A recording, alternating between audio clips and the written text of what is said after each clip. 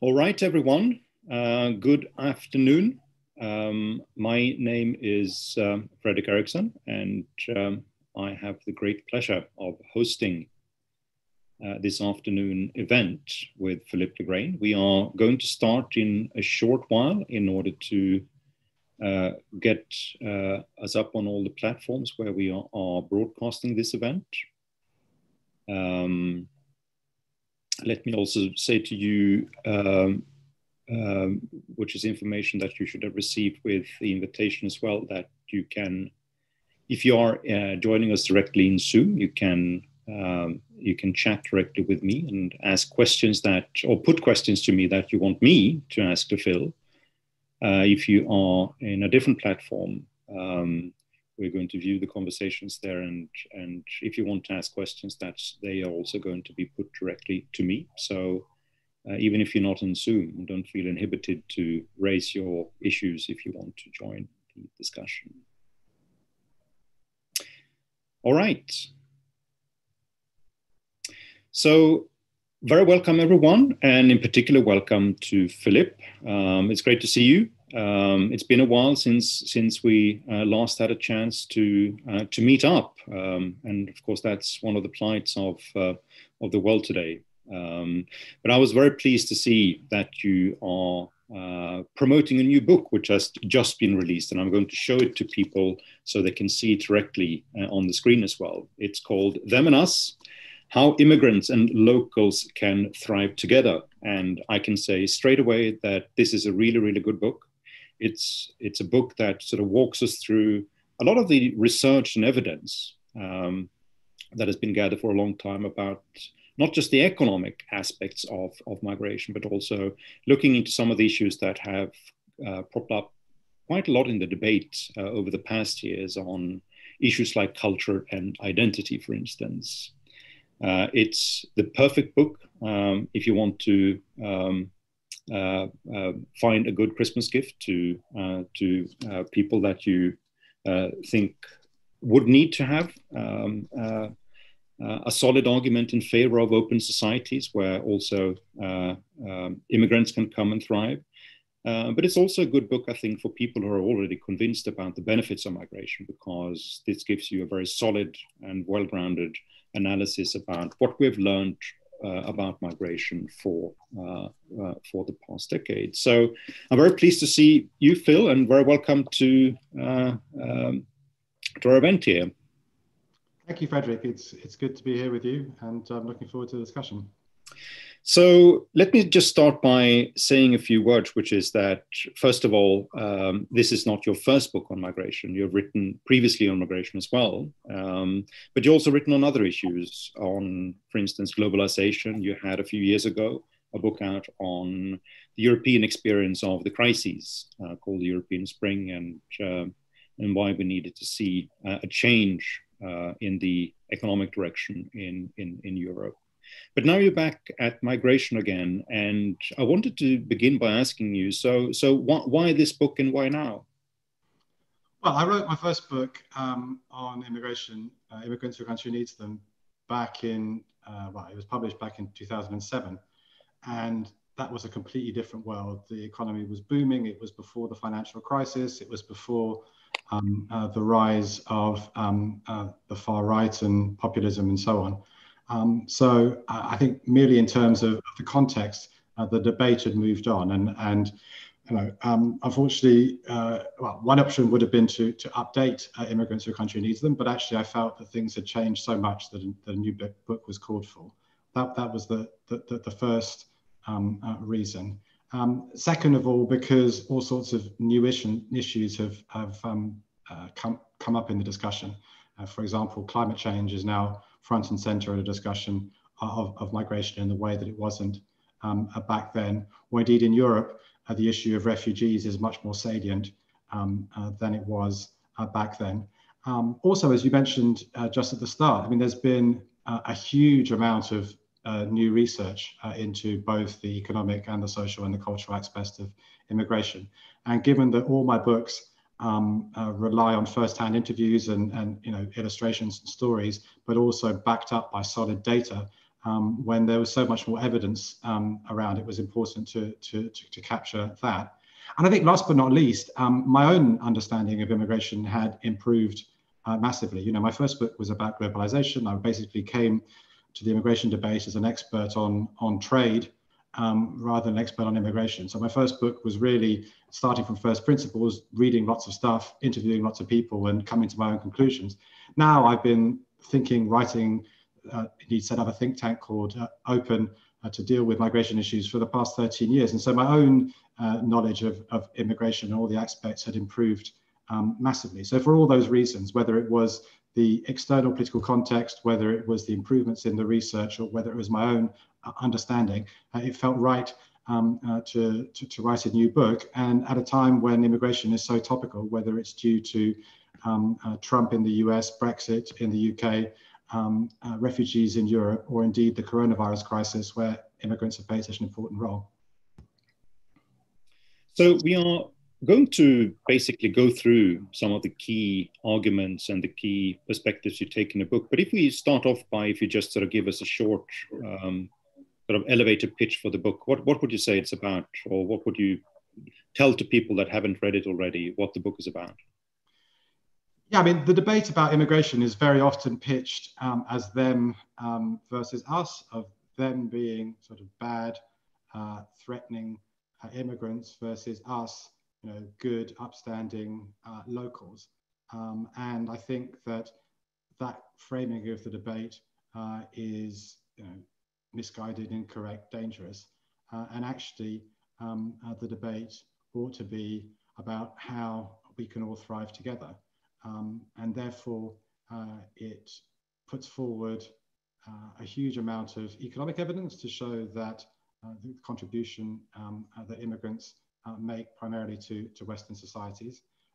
Also addresses some of the thorny cultural and social issues that arise around migration, and suggests how they can be addressed. Looks at a crucial question, which is the question I'm most often asked when I do public events, which is, okay, it's all well and good presenting the evidence for immigration, but how do you convince people who are skeptical? And so a lot of work on that. And then, you know, concludes on, I think, an uplifting note, which is to suggest that actually the backlash against immigration that we've seen in recent years, dangerous and threatening as it is not necessarily the end of the story. Actually, there are very good reasons to think that we're heading to a more liberal and cosmopolitan Europe, and a liberal and more cosmopolitan world. And you know, happy to discuss why I think that later in this discussion. Yes, this is certainly something I would like to discuss a little bit later, because I think one of the great strengths of the book is that it also provides more hope. It's not a dystopian book in the sense that you're confronted sort of just with descriptions of what has been going on in the broader debate in Europe and America over the past couple of years, of course, where there has been sort of a pretty sharp rise in anti-immigration views, and where especially the rise of a couple of populist parties have, I think, disrupted party politics to an extent where it has become difficult for the establishment parties to maintain sort of a pro-immigration stance more generally. So let's get back on these notes later. But let us start with the economics here and the economic arguments in favor of migration. You lay out what you called 9 dividends, 9 economic dividends from migration. And I would like us to have a look at some of them. One of them is on dynamism and economic dynamism more generally. Where does migration plays into the argument of having a dynamic economy? Well, I think by far the biggest contribution that immigrants make is as entrepreneurs. As entrepreneurs individually, or as entrepreneurs co-founding firms with local people. And it's not just a story about Silicon Valley, impressive as that is, where nearly half of the startups are co-founded by immigrants, and where it includes, you know, really huge names like Google, or Tesla or PayPal and so on. It's also true in the UK, where nearly half of the 100 fastest growing companies were co-founded by migrants. It's true also in Germany, a country which is not known for its entrepreneurship, where 42% of new companies are founded by foreigners. And I think there are good reasons why, that's true. I mean, when you arrive in a country with, without a conventional career or contacts or capital, starting up on your own is a natural choice to make. At the same time, you're more desperate to get ahead. You're more willing to take the risk of starting a company. And you may spot opportunities that locals don't see, precisely because you have those diverse perspectives and experiences. And so for all those reasons, you see that immigrants make a really, really outsized contribution. And I think actually what's important about that is that the people who succeed as entrepreneurs are not, by and large, people who were selected by some government scheme, as exists in many countries, of startup visas for would-be entrepreneurs. They are people who arrive often penniless and without education and go on to great things. And that, for me, is a really powerful example about how so much of immigration actually is about serendipity. It's about creating connections between people. It's around diverse perspectives, sparking new ideas. And it's about people who government bureaucrats might write off as being unskilled and useless, actually having a burning desire to succeed and proving everyone wrong. Indeed, and you have a pretty good example now, right, in the development of new vaccines in the world, where at least one of the prominent candidates, it's this fantastic story about immigrant entrepreneurs, scientists that have developed several type of companies, and now they are leading a German firm who is, together with Pfizer, developing one of the vaccines that can help us to get out of this mess. Absolutely. BioNTech, which is a German biotech startup where it's a husband and wife team. The husband is arrived as immigrant from Turkey with his parents as a child. His wife, also of Turkish origin, was born in Germany. And this is their second health startup. And obviously, if you think of the individual contribution they've made, if it brings forward even by a month, the time at which the world can escape from the coronavirus crisis, then the economic benefits run into trillions of dollars. The second vaccine developed by Moderna in the US, Moderna was created, a US company, to commercialize the research of a Canadian scientist, and it was done co-founded by a Lebanese-born scientist and investor. So there too is a story about immigration. So, I mean, those benefits run into the trillions and trillions, and they frankly outweigh any potential costs that you could blame or try to blame on immigrants. Yeah, no, indeed. Another dividend you point to is on human capital and diploma. So what's the benefit of migration there? Well, I mean, the education market, and university education in particular, is a booming market. I'm based at LSE's European Institute in London, and the institute itself could not exist without its foreign students. They make the institute viable. They subsidize the local students. They inject spending into the economy. They enable the hiring of top professors and paying all the other staff. They also play a key role in research. As any university professor will tell you, it's the postgrads who are helping doing the heavy lifting in the research. And of course, many international students then stay on and having the benefits of coming from abroad and a local education are particularly valuable to locally based firms in knowledge industries that rely on people with human capital. So, and obviously, there have been concerns that because of the coronavirus crisis, that the international student market was going to collapse this year, and actually, by and large, it hasn't. And I think that that trend is going to continue. I think, I mean, I test one idea on you here. I mean, something which I've spent some time working on over the past couple of months and, well, indeed years, which is on, I mean, especially for many economies in Europe now. I mean, one critical challenge they have is to make sure that their economies are brought to the technological frontier, that you have the capacity to move with technology and that you can incorporate new innovations, new technologies in a way that helps to improve your chances of in competition on the global market. And it's pretty striking to me, sort of, with the huge supply shortages we have with educated labor in Europe, especially in computer engineering, AI, etc., that there is an enormous case to be made here for keeping your borders open to people who want to come here and to bring human capital and bring knowledge of the kind that it's critically important in order to get various types of economic organizations to actually be able to move to the technological frontier. In that sense, that sort of the case for open borders and for migration actually gets stronger when you have technological shifts of the kind that we have today. Would you agree?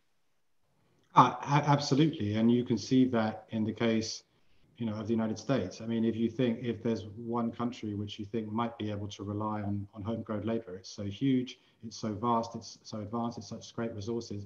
If one country might be able to make a go of it, you think it would be the United States. And actually, you see that Silicon Valley is powered by foreign talent. You can see that more than half of the computer science PhDs in the United States come from abroad. Here in Europe, you see that more than half of the scientists in Switzerland come from abroad.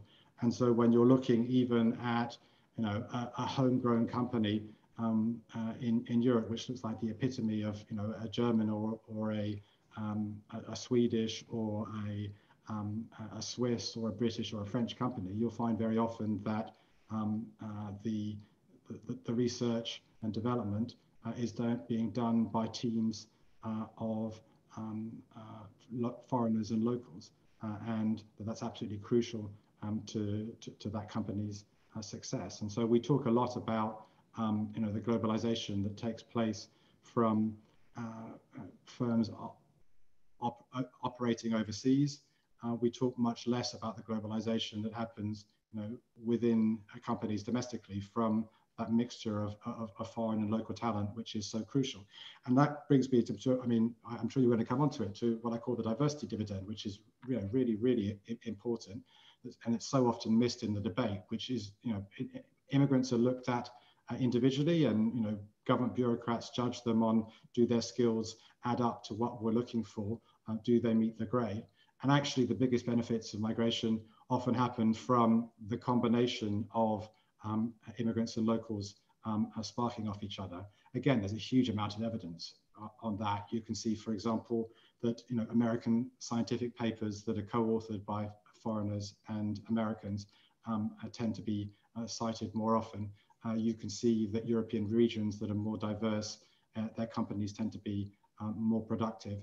You can see that within companies, those that are more diverse tend to innovate more, and so on. You can see it actually even in football, and I know that you're a Liverpool fan. I'm a long-suffering Arsenal fan, but you can see that in Liverpool, arguably the best team in Europe, or at least certainly the best team in England, and they were world champions as well. And what's striking is about the combination of foreign players gelling with each other, which goes against what many people think, which is, well, if you're going to play as a team, you all need to think alike, be alike, and you're going to gel better. And actually, it's that combination of different players from different countries and different playing styles, actually, which is more effective. Indeed, I was actually going to ask you towards the end I could use a Liverpool example, but there you go. Very good. No, and it's we can talk for ages about Liverpool and what the influence that people from different parts of the world have had on not just the performance of the team, but also on the academy and how we train young people in football. But that's for another conversation.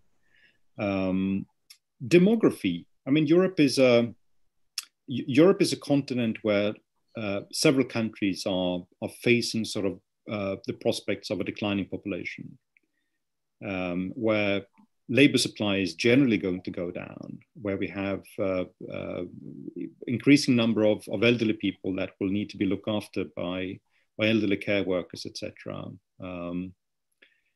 Now, it's obvious sort of that one route out of this demographic problem is to have people moving here from other countries and joining our labor force. And this is also what we've been seeing, right, in quite a lot of countries over the years. I mean, I'm always sort of struck when I visit a hospital or sort of the elderly care center where my grandparents live, were usually migrants who was working there, and they also did a fantastic work, sort of a kind that I would doubt that many locals in my country would do if they were the only ones working there.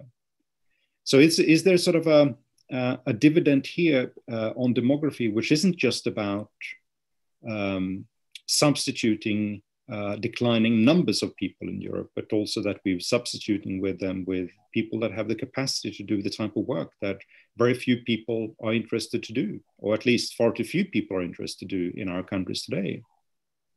I think the demographic dividend is absolutely crucial.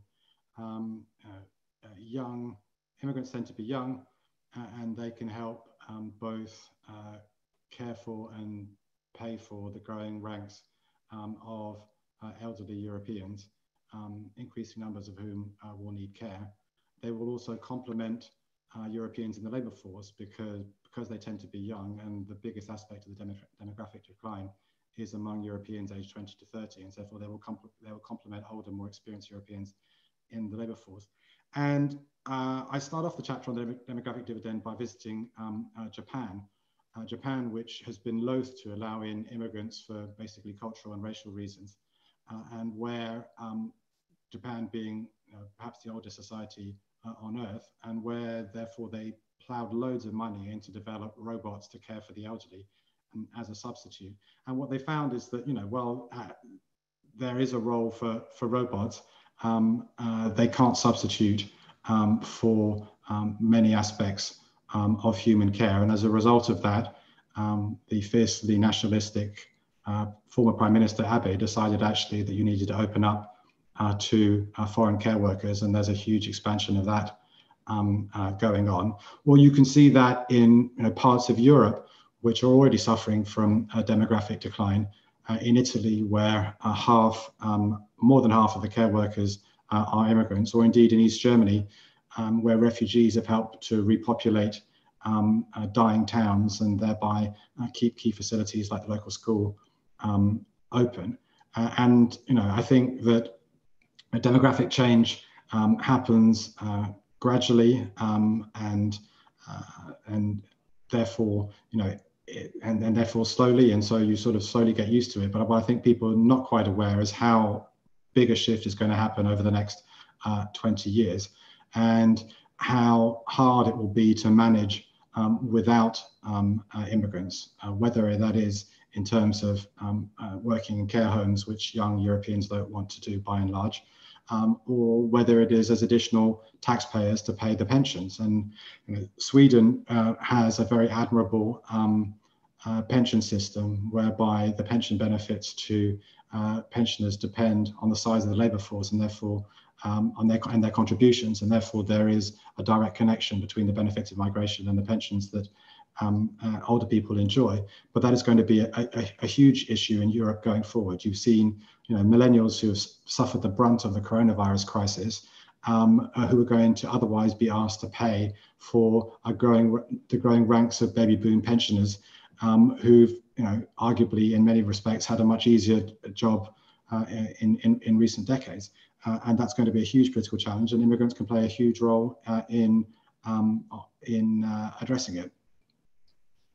And I suppose it's a similar type of argument that you have when it comes to dealing with debt situation that we built up in many Western countries as well, right? That when you look at the amount of debt that every young person now basically needs to take care of, it just becomes sort of impossible. They're not just going to save for their own pensions and their own future, but they're also going to deal with huge cohorts of people who are retired, and then of course service all the debt that we've shored up. Is that sort of the case for migration in a debt perspective? Well, yes. I mean, the OECD and others have done studies on the fiscal impact of migration, and they come out with the conclusion that it is a small net benefit, i.e. that the tax revenues that migrants pay tend to be slightly greater than the benefits and public services that they take out. And that's true on in a flow sense, but actually in a stock sense, if you've got a huge stock of public debt, and after this coronavirus crisis, we have a particularly large stock of that, and you boost the number of taxpayers, say by 10%, then you reduce the debt burden on every taxpayer by 10%, and that is a very sizable boost, and it runs into thousands of euros per person, and that is almost entirely lacking in the public debate, and is a really significant fiscal benefit of migration. All right. There are a few other dividends that you talk about in the book as well, Phil, and perhaps we can just sort of go over them then quickly. I can put them to you right away, and you can talk about them, and then I'd like us to go into sort of a broader discussion around the economy and migration. But you talk about the deafness dividend, the drudgery dividend, which may sound a bit surprising. What is that? The drudgery dividend? Well, I mean, drudgery means hard, unpleasant work. And the drudgery dividend is the work that immigrants often do in dull, difficult and relatively dangerous jobs, whether it is construction, cleaning, or picking fruit, packing fruit, stacking supermarket shelves. And I think one of the positive aspects of the coronavirus crisis, and there aren't many, but one of them, hopefully, is that is given people much greater appreciation of the people who were previously dismissed as unskilled workers, with very little to contribute, seen as a burden or a threat, actually are the people who keep society moving during lockdowns. They are the people who enable other people to keep going. They're the people who clean hospitals. They're the ones who are disinfecting public transport. They are the ones who are delivering food or keeping your supermarket stocked up. And they play a really, really important role. I mean, in any society, there are people who do more skilled work and people who do less skilled work, and those jobs are complementary. And to dismiss those who are doing essential work that most of us wouldn't want to do as somehow unskilled and useless is completely untrue. And hopefully, as I said, the coronavirus crisis has created a greater appreciation of the work that is done. And it is also emphasized how people doing those jobs really, really are not substituting for local workers in any way, sense, shape or form. If you want to test the hypothesis that if only there weren't immigrants, that Europeans would be working in agriculture, picking fruit and vegetables, well, this was the year to do it, with lockdowns and borders shut. And what you found is that even in an unprecedented crisis, you were not finding young Europeans, or hardly any young Europeans, going out and saying, actually, I want to go pick asparagus or dig for potatoes. So it's really, really crucial work that is being done by immigrants in less skilled work. And deafness. what is the deafness dividend? Deafness refers to the highly skilled we've already discussed, who power so much of our modern knowledge economy, whether it is in pretty any sector that you can think of. Yep. All right. I mean, I apologize to anyone who think that sort of we've been almost in a slavish fashion going through sort of point by point in the book, but I wanted us to do it because I think it's a core argument of the book that you lay out, looking at these particular dividends, and it's also, I think, points to the richness of the argument, which is that it isn't sort of a very simple and simplistic exercise where you just look at some of the quantitative factors, or you just take sort of a typical trade point of view in order to understand migration. You go into a lot of qualitative economic consequences of migration and how it helps to shape sort of an atmosphere which is open, it's diverse, it promotes dynamism, etc., which I think is it's a really good part of the book. Now, what I wanted to ask you, Phil, is basically, I mean, I think I would know a few economists who would say, well, you know what, I agree with basically all that you're saying, but I'm still not going to take the argument that migration benefits the economy at large. And they may point to sort of fiscal consequences, or they may point to sort of problems of a lot of migrants becoming unemployed and needs to be supported by the government. What's your argument to those? Well, I mean, there are all sorts of reasons why people are opposed to migration, from economic reasons to social and cultural reasons, or just sheer racism and xenophobia. In terms of the economic consequences, I deliberately organized the book in terms of economic dividends that begin with D, because I want, obviously, for ease of exposition, but also because so often this debate is framed entirely negatively. And so, you address the issue of the contribution that immigrants make in terms of essential, less skilled, unpleasant work, solely in terms of, well, what is the impact on local workers? And the answer to that is, broadly speaking, it tends to be slightly positive. And that kind of misses out the crucial bit about, well, what about the contribution they make from the work that they're doing and the products and services that they're contributing. So that's the reason I focus it that way. Now, in terms of the specific questions, in terms of the impact on local workers, broadly speaking, it tends to be slightly positive.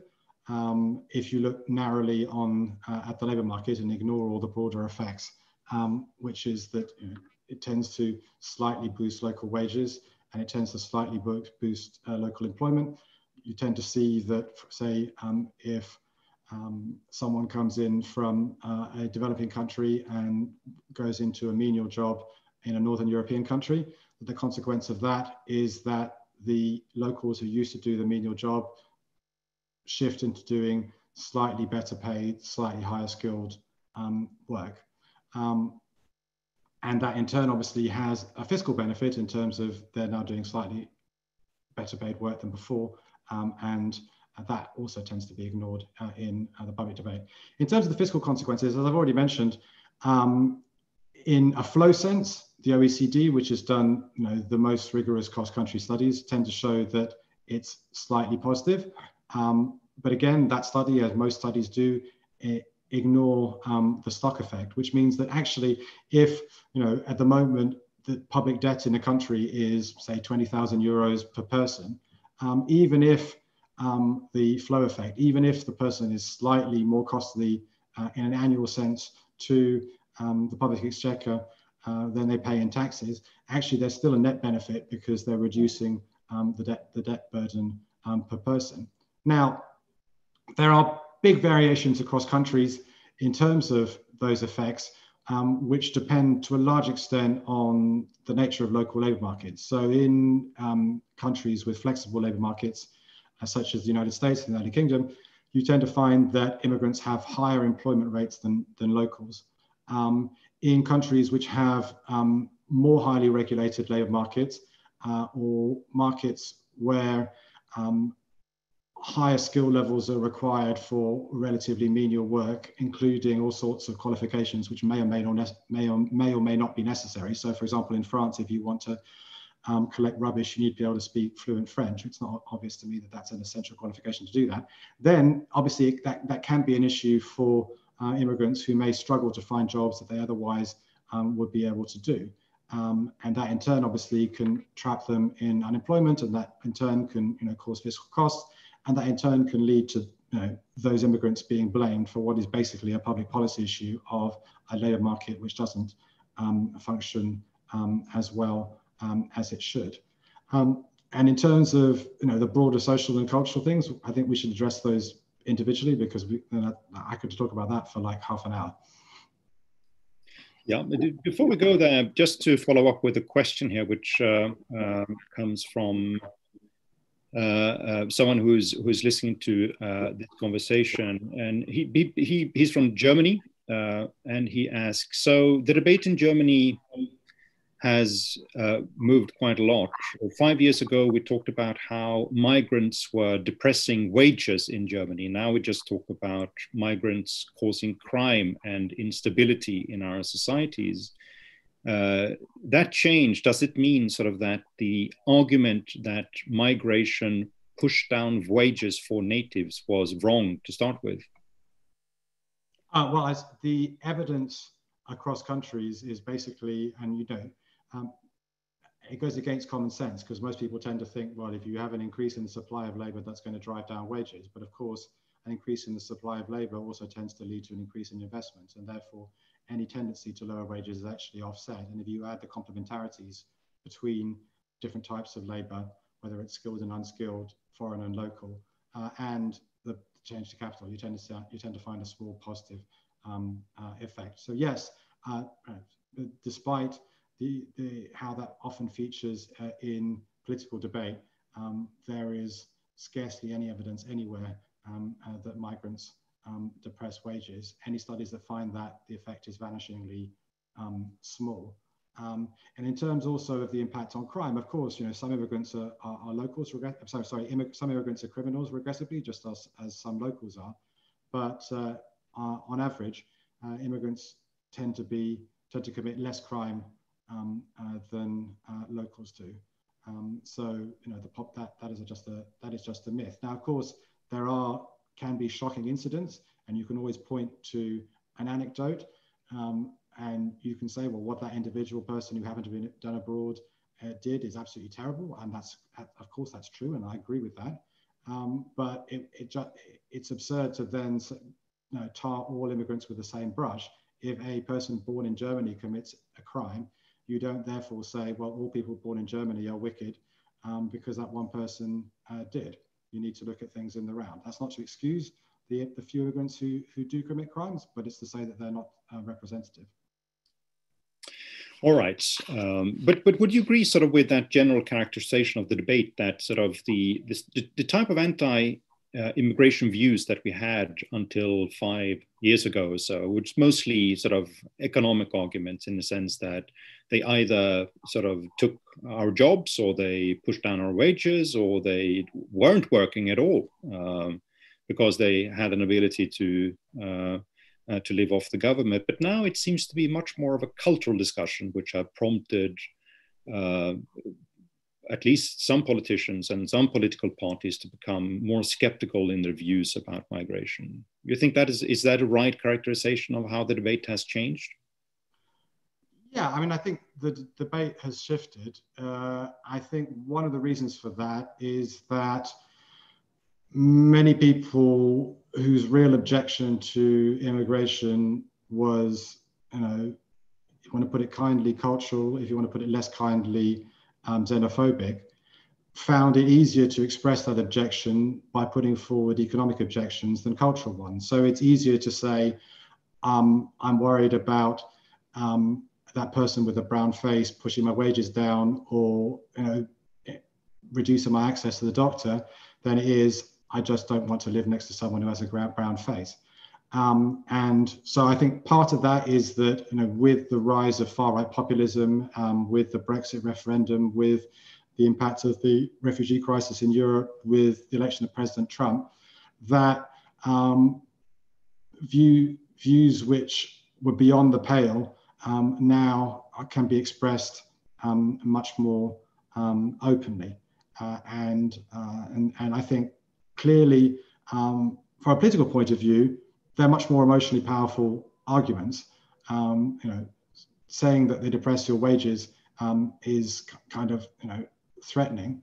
Saying that they're going to destroy our way of life or commit terrible crimes is much more emotionally powerful. And to connect that also with a question that comes from one of those participating here in Zoom, do you think there's also a geopolitical dimension in this, or something which at least relates to our own self-confidence of being sort of a powerful economic or powerful political region in the world? And I think that you can apply that to America as well, of course, that we're getting many more people who are skeptical of migration simply because we're not that confident about ourselves anymore. I think that's very true. I think that many people within society have lost socioeconomic status, or feel they've lost socioeconomic status, or fear that they will in future lose socioeconomic status. And on top of that, if you were at bottom of the pile in Europe before, you could at least look down at the rest of the world and say, I'm comfortably above them. And actually now you can see China and other countries which are coming up behind and threatening to overtake. And therefore, that increases the feeling of anxiety. And I would turn the argument around and say, well, if we are to continue prospering in the 21st century, where Europe is going to matter less in almost any scenario, demographically and economically, and then one key advantage that we have or can have is open liberal societies which allow different people to spark off each other and to thrive. And if we don't want to become simply a huge retirement home, eating away our capital, then those young foreigners are an absolutely crucial element of that. And that's something which, except on a very tiny scale, China is unlikely, it's a strategy that China is unlikely to be willing or able to follow. Now, you write quite a lot in the book, which I think is it's also one of the strengths in the book, that you go into all these sort of arguments that is often heard now against migration, which are arguments based on culture, identity type of issues. Now, I find some of these arguments against migration to be difficult to understand in the first place. I mean, I can understand sort of that in the broad abstract of things. You can see sort of that there are cultural differences between, someone growing up in northern part of Sweden as I did, and someone who sort of grew up in Syria. I mean, of course, we come from different cultures and different understandings. But every time you try to understand the argument a little bit more, it becomes difficult, almost sort of cartoonish in a way, that some people make the argument that it becomes difficult to exert your own culture and your own cultural expression simply because there are people from a different culture that lives next to you. But I can't point to sort of any society where that actually happens. I mean, even societies that I know quite a lot, like the Swedish society or Nordic societies or the UK society, it's not sort of generally a problem for people to express their own Swedishness or Britishness, even if there are a lot of other people living there. So could you help me here? What is the cultural argument against migration about? Well, I would say that many people are nostalgic for the past. They're nostalgic for a past when they were young, and they look back fondly on those years. And when Europe was less diverse than it is now, and they attribute or associate many of the things that they don't like about Europe today to immigrants. And in a sense, they would like to turn back the clock. And I think the power of nostalgia, it's epitomized by "Make America Great Again," Donald Trump's slogan. And obviously, those are emotionally, those are very, very powerful arguments. I mean, it's also captured by the Brexit take back control kind of thing, as in we had control before, we don't anymore.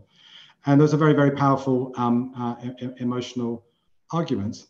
But like you say, if you start looking at the facts, I mean, one of the reasons, or the biggest reason why European societies are much, much more diverse than they were before, well, there are two that have very little to do with immigration. The first is due to the 1960s and the revolution of social liberalism, women's rights, gay rights, people feeling much, much freer to reject tradition and live life as they please.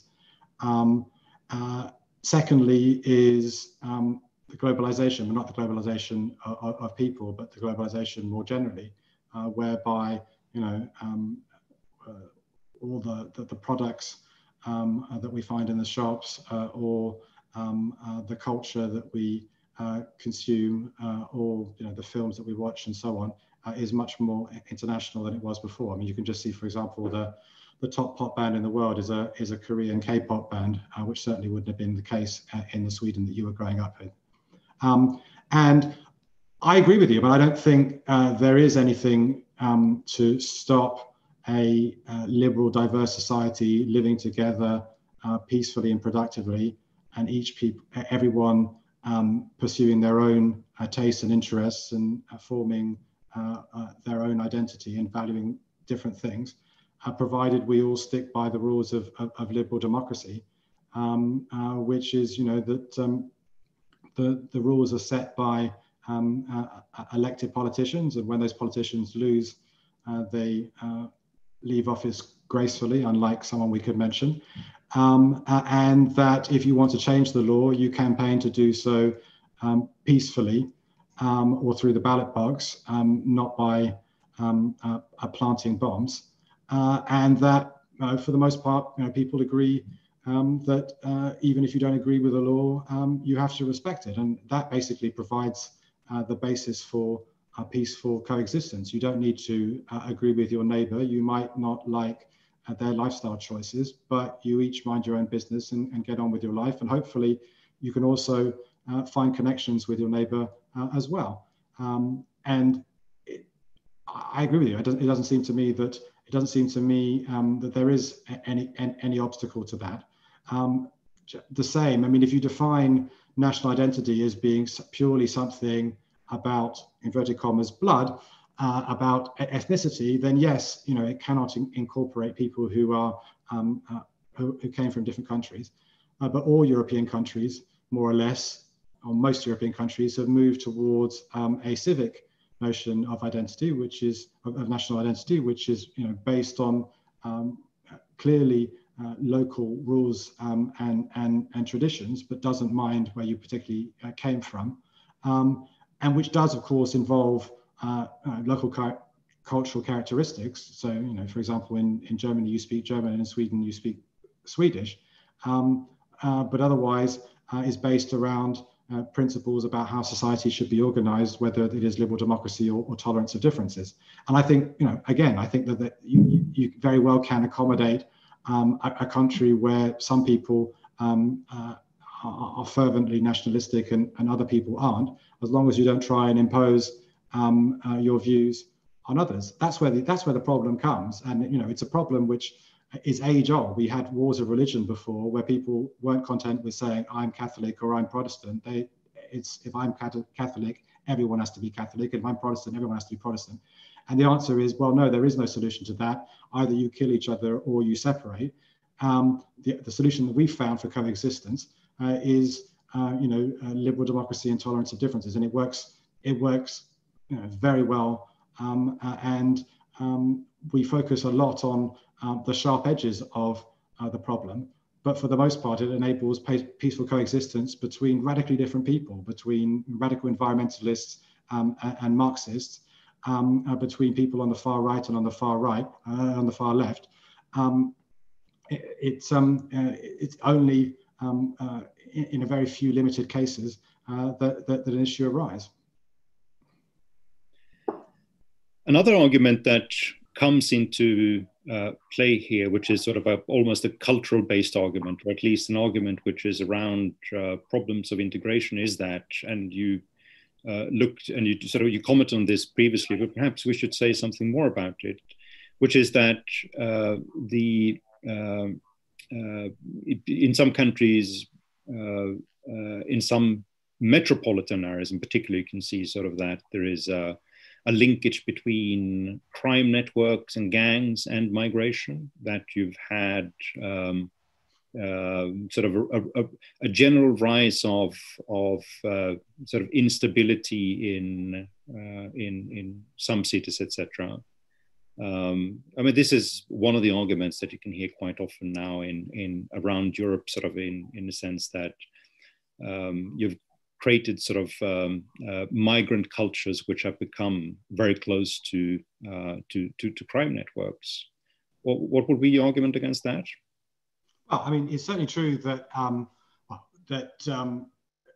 crime networks can sometimes be based on ethnic links, and obviously the Italian mafia, which then transplanted itself to the United States, is a classic example of that. And nowadays, there are Russian mafias and Albanian mafias and so on. So there is an element of truth to that.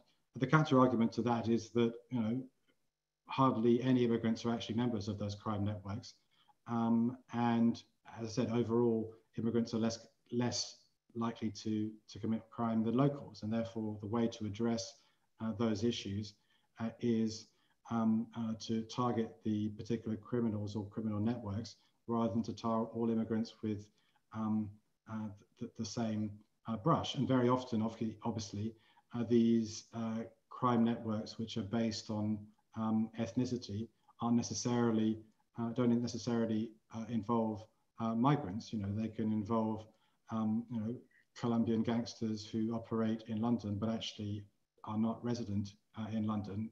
They're selling cocaine from Colombia, or indeed Russians who hop on a plane from Moscow. And so the linkage to migration is not always there. But the most important thing is to say, even when you can point to crime networks which are based around ethnicity, one, locals commit crime too, and two, most immigrants don't. And how do you view, to take sort of an example, and this has been written about quite substantially in the past weeks, of course, after the killing in France of a school teacher who was beheaded because he was depicting the Islamic prophet and teaching pupils about blasphemy. Some would make the argument that, well, this is the price you have to pay if you allow, if you keep borders open, and if you have sort of large cohorts of Muslim people who's going to come and live here. They have a radically different view about things that our societies keep sacred, like, for instance, freedom of expression. So in this case, their argument would be there's a conflict here between open liberal societies and the type of migration we have in Europe. Well, obviously the atrocities committed by terrorists in the name of Islamist ideology are evil and wrong, and need to be addressed in proportionate and effective and a severe manner. At the same time, there is an evil twin of Islamist terrorism, which is far-right terrorism, and the two kind of feed on each other. They both hate Western liberal societies, and they both seek to undermine them. And actually, the data shows that there are more deaths now from far-right terrorism than there is from Islamist terrorism, which is not to excuse Islamist terrorism at all. It's simply to put it in context. I think the second thing to say is that, you know, while some immigrants or some children of immigrants turn to terrorism, it's a tiny number. It's still far too many, but it's deeply regrettable. It's a tiny number. Most immigrants not only aren't terrorists, but don't sympathize with them. And we have the data that we have show, for example, that among Europeans or indeed among Americans, there is more sympathy for terrorism actually among locals than there is among Muslims. I mean, there's a fractionally higher difference, but but there still is one. And that the argument in general that Muslims are extremely illiberal and unable to fit into Western societies isn't true. Now, it's true that on average, they tend to be slightly more but they tend to be more socially conservative than people born in Europe. Ironically, in that sense, actually, they're more like their critics on the far right in the sense of their view, their social conservative view of society. And as someone who is deeply liberal myself, I find that regrettable. At the same time, what you find is that views shift over time. You find that the children and grandchildren born in Europe tend to be more liberal. Not all are, but tend to be. And that in any case, the numbers are relatively small, which is not to say that we don't have a problem with illiberalism in Europe. I think we do. I think we have a problem with illiberalism on the far right, and we have a problem with on the Islamist side. And clearly, we need to do much more to address it. But I don't think shutting the borders is the answer. I mean, I grew up in Britain with IRA terrorism. We had bombs going off all the time. And throughout that period, not only were there, you know, not closed borders, but actually people from Ireland could come across the UK without even showing their passport. So it's like the Schengen area in continental Europe. And nobody questioned it. And nobody said, well, just because there is a tiny minority of IRA terrorists, or indeed a larger section of the population in Ireland who do have some sympathy for IRA terrorists, that somehow that we should stop people moving. I think that it needs to be proportionate. It needs to be effective. Yeah, no, and it's this is a personal anecdote, but when I arrived in Britain as a young student in the early 1990s, I was warned by the university and sort of given suggestions by the university of how I should act in the event of a bomb going off at university, and they weren't talking about Muslim terrorists back then. It was terrorists much closer to home. I think this discussion also relates to sort of the perspectives and ideas that you lay out in the book for the future, and that you also began talking about previously about how different factors are moving us in the direction of sort of open, cosmopolitan type of cultures. There are people who take a different view and who would say that, well, you know, it's probable that migration is actually going to go down, and that we're not going to become more open as societies, that we're getting older, that we have, and sort of with a lot of more older people around, we're going to become less open to other people, to other cultures. Some would also make the argument that you were alluding to pretty recently, which is that, well, a lot of sort of the migrants that have come, they may change over generations, but they're still pretty conservative in their views, in the sense that they don't like other migrants, and they don't like liberal societies. They don't like gay marriage or sort of other parts of social modernization that we've gone through over the past couple of decades. And as a consequence of that, they may sort of join hands with very conservative people in making European societies less open to anything which is different from us and what we are. So so if you start by, if you can sort of lay out your optimistic view sort of the future, and then respond to what are your counter arguments to those who suggest that the future is actually going to be different? Well, I think my concluding chapter is called "The Future is Open," and that is obviously a play on words. It's both a hope that it ought to be open, but also a recognition that we don't know whether it's going to be more closed or more open.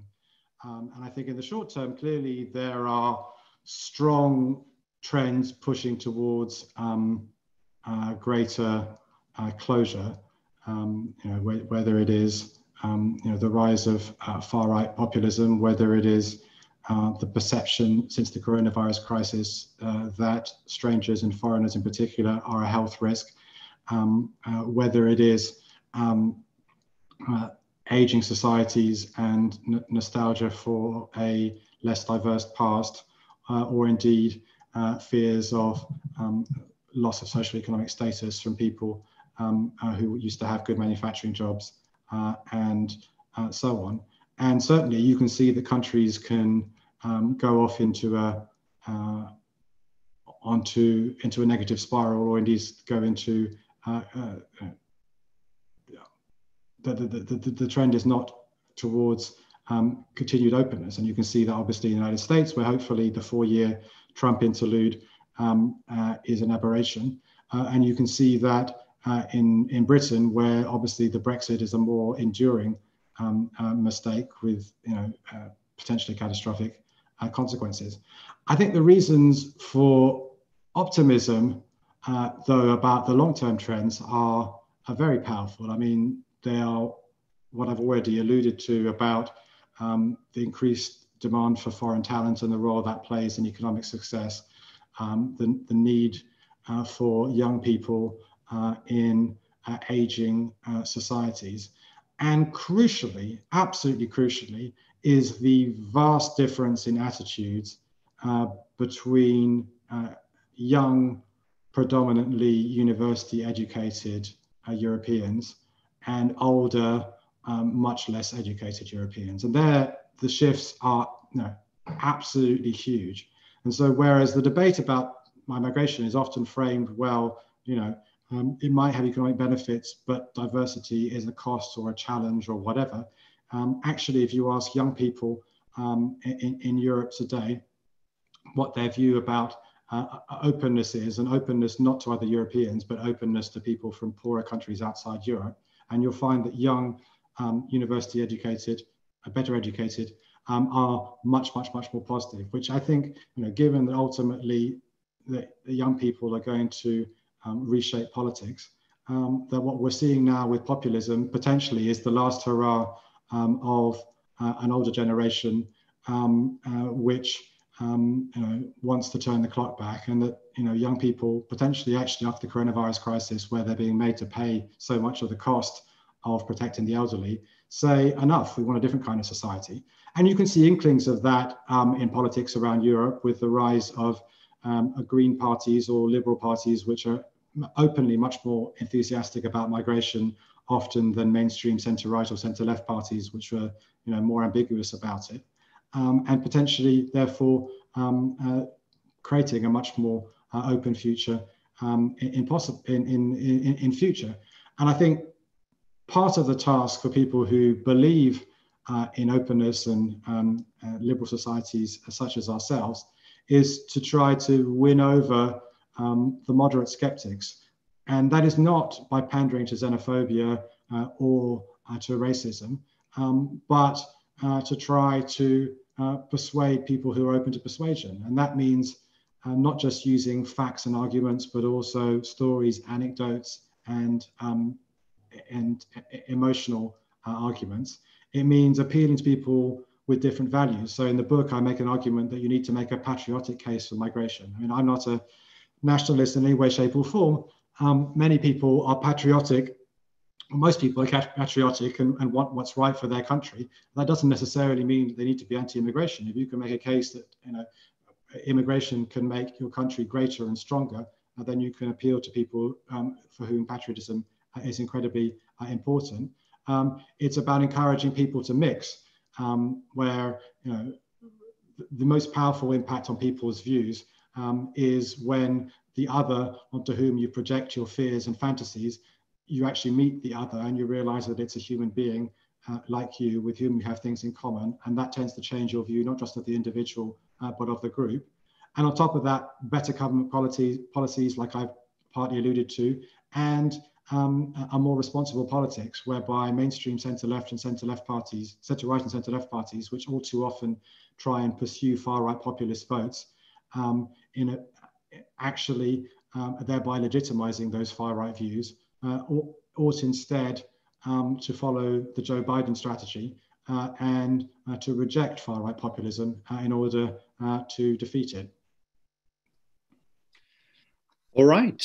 Thank you very much, Phil. I think that also served as a very, very good closing statement, a word of optimism. And I think there are lots of other things that you also point to in the book, which I suggest, or at least I would propose, is a good basis for thinking positively about the future, and not just about the facts and the arguments that you enroll, but also looking sort of at the broader picture of societies being successful and societies being able to address sort of some of the key challenges they're all facing, and that work is certainly not going to be easier if they close the borders to migrants, or if they try to go sort of in manners that are highly nationalistic, or at least based on the notion that they don't need to have people from other cultures and other countries coming to them.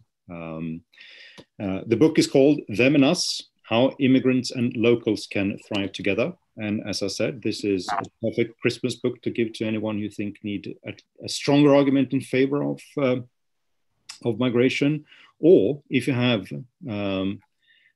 as Phil pointed to towards the end, a moderate skeptic who needs to sort of learn more and get a different account of migration. This is also a very good book for them. It's not just a book for those of us who already are convinced.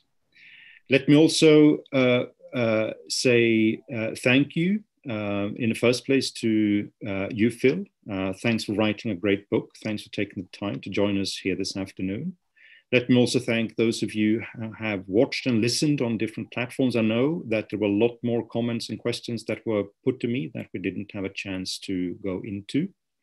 But this is far from a discussion that is going to end with this particular event. It's going to, I think, live with us for quite some time. And I'd like us to come back in the future to discuss the same issues we've discussed today, because I think they are vitally important for the future of Europe and the future of the West.